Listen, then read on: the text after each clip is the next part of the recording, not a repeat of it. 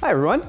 Welcome to episode 14 of the Discover UMB show. My name is Mike, and with me this week is Eric. We're going to start off by asking Eric a little bit about where you're from and what you're studying here at UMB. So I am from Fredericton, New Brunswick, and I am studying international business on the Fredericton campus. Awesome. And can you also tell us a little bit about why you chose UMB? So yeah, growing up in Fredericton, I was always around the UMB community. Once I did some research in my grade 12 year about what courses are offered, it just kind of made sense to study what I chose, and it's been a great fit ever since.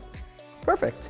Now it is high school exam season, so I'm wondering if you can provide the current high school students with maybe a tip or two about studying for their exams. Yeah, absolutely.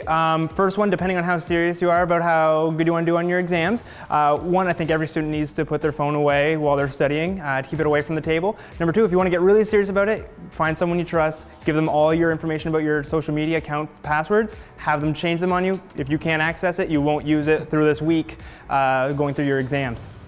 Yeah, those are great tips. And now we have a couple other questions that have been sent in to us. The first one was sent in by Becca on Facebook, and she asks, is it hard to get into law at UMB? Becca, it is a little bit difficult. One of the great things about the UMB law program is that it's small. Having a small law program gives you great access to professors, lots of hands-on experience in the real world and with other students.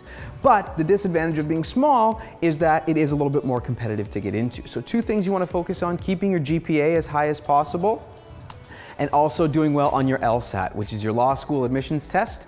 Every Canadian law school student has to write this test. A combination of a high LSAT score and a good GPA will give you a really good shot to get into our law program.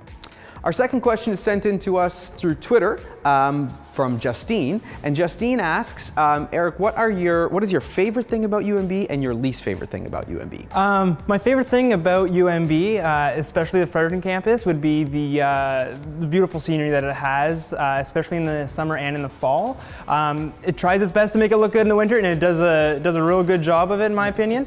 And then my least favorite thing, it is in Fredericton, a bit of a hill going from the bottom to the top of it, but it's one of those things that after your first year you get used to. Perfect. That's great. So thank you so much, Eric, for coming and helping us out today. Also, thank you to those people who sent in questions for the show this week, and for sending in a question. Becca, you're the winner of our UMB swag bag this week. So thank you very much, and we'll see you all next week.